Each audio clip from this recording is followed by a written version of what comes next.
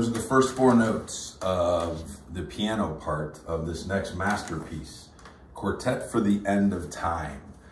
And if it sounded a little unusual, maybe even to the first listen as being off key, that's a part of this masterpiece. Definitely sounds different than the classical music that I'm used to hearing, but yet written by one of the what is understood to be, or believed to be, or debatably to be one of the better composers of the 20th century, Frenchman by the name of Olivier Messiaen. And it's part of the Quartet for the End of Time, which is a classical music composition he did in 1941, and this is our 51st masterpiece. To me, the music isn't as impressive as the setting in which it was written and performed. He was a prisoner of war during World War II in a Nazi prisoner of war camp. And there was a German guard who was familiar with his music. And so he actually went out of his way to give Messiaen space to compose. And Messiaen actually wrote this quartet, the Quartet for the End of Time, which is based on Revelation chapter 10, and the seven angels, the quote or the scripture verse part of chapter 10, where there's no more time. And so he actually, the first performance was in front of the prisoners, the guards, and a small group in the middle of winter in 1941 in the, I believe the name of the camp was Görlitz, in Görlitz, Germany, in Barracks 27. He wrote the music for 4 instruments because they were the only 4 instruments that they had available. A cello with only 3 strings, a clarinet, a violin, and a piano. That one was dilapidated, but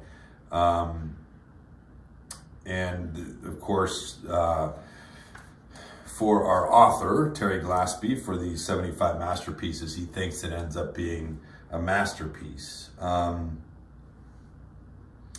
So they, a little bit more about the composition.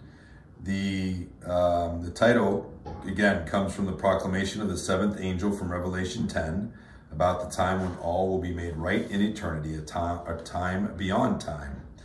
Messiaen inscribed in his notes to the score in the homage to the angel of the apocalypse who lifts his hand toward heaven, saying, there shall be time no longer.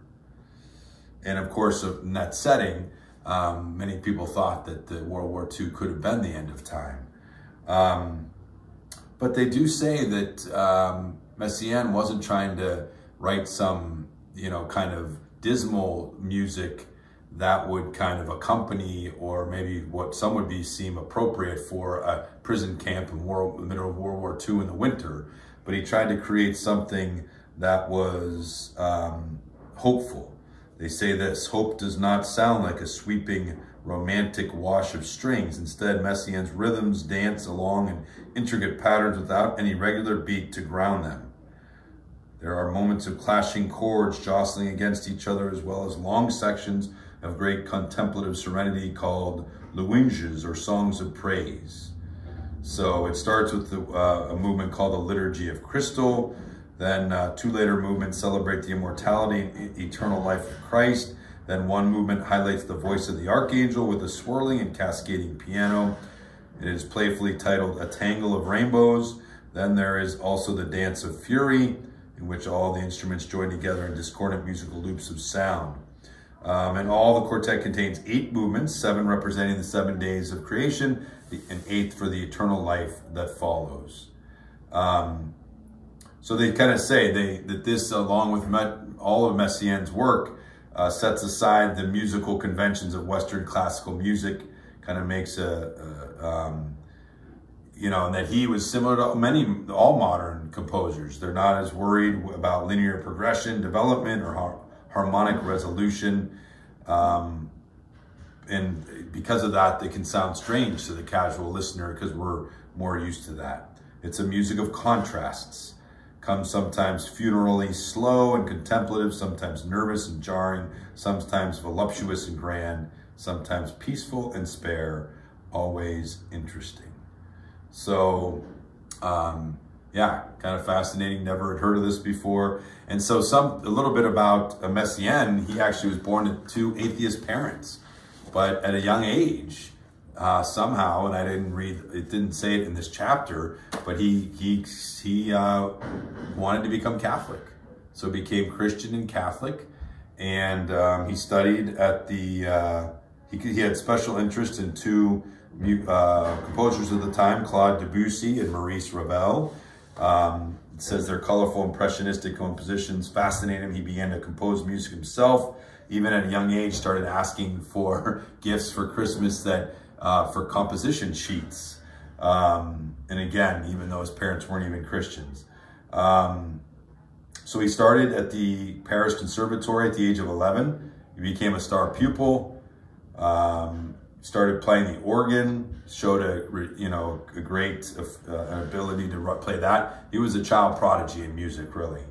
And then in 1931 marked 2 milestones in his life. Again, so he would have been 23 years old. His first public performance of one of his own compositions, and he was appointed an organist at a church in Paris, Saint Trinité, that he would serve there as an organist throughout for the rest of his life. So they kind of say he was always experimenting with sounds, trying to do different things. And the summary of his influences I thought was very interesting. Messiaen's influences were many and varied, including the music of India, Indonesia, Japan, ancient Greece, medieval chant, polyphonic songs, the impressionism of Debussy and Ravel, and avant-garde modernism. So he says he maintained that music should be interesting, beautiful to listen to, and must touch the heart of the listener. So it kind of says, for those who take the time to accustom themselves to his unique palette of sounds, textures, and rhythms, will find his work accomplishes all these goals. So, and they really go on to say he was kind of an amateur theologian. He would say when talking about his music, I wish to express the marvelous aspects of the faith. I'm not saying that I've succeeded. From the final analysis, they're inexpressible. Most of the arts are unsuited to the expression of religious truths. Only music, the most immaterial of all, comes close to it. So that was kind of his idea there. And when it came to his Catholic faith, he would say, the first idea I want to express, the most important, is the existence of the truths of the Catholic faith. The illumination of the theological truths of the Catholic faith is the first aspect of my work, the noblest and no doubt the most useful and most valuable, perhaps the only one I won't regret at the hour of my death. So, a great Catholic musician. And so check out, again, I hadn't heard it before, and I listened to some of it, the Quartet for the End of Time, but really fascinating in this modern music idea, still representing faith. They say that he was kind of looked down upon even as he taught back at that observatory that he learned in Paris, that he was looked kind of down upon by many of the academics and the teachers, because most of them, clearly saw that you could not be an intellectual or one who appreciated the arts and be a person of faith. So he was unique, but he continued to be heroic in that way, and still obviously was able to earn respect of the musical world because of his skill and his talent. So that's the number 51. Thank you for joining me. The next time we will go into number 52, 4 quartets by T.S. Eliot. Those are poems from 1943. So thanks again. Have a great day and God bless.